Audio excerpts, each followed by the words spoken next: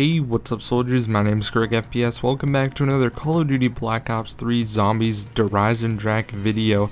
Now today I'm going to be showing you guys how to get a free gobble gum on Eisendrache. It's actually pretty easy to do, and if you're already going to plan on doing the Easter egg, it actually involves one of the steps in order to do it from the get-go. So without further ado guys, let's get right into it. So once one of your teammates or you have an upgraded bow on Eisendrache, then you can initiate the wisp step. Now basically there's 8 different locations where there's wisps around the map. You have to get 4 of them and shoot them with your crossbow in order for the purple to appear in the teleporter. Now when the purple appears in the teleporter, it's going to allow you to actually teleport back in time when Dr. Groff is at Griffin Castle.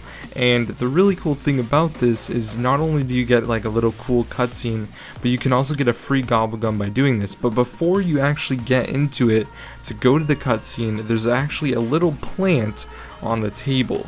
Now if you grab that plant and then you go back in time and then put the same plant there back in time, when you go back to normal time, the plant that you originally planted will be bigger, and you're gonna get a free mega gobble gum just for pressing square on it. So it's pretty easy, not too hard. So hope you guys enjoyed this really quick and easy tutorial. I didn't really get any good mega gobble gums, but maybe you'll get lucky and get like a perkaholic or something.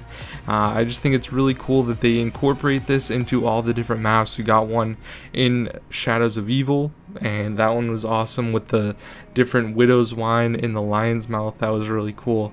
So I definitely like that they include these in the maps. It's kind of a cool little Easter egg, and it's definitely really awesome. So let me know what you think of it down in the comment section guys. My name is Greg FPS, and I will see you guys later. Peace.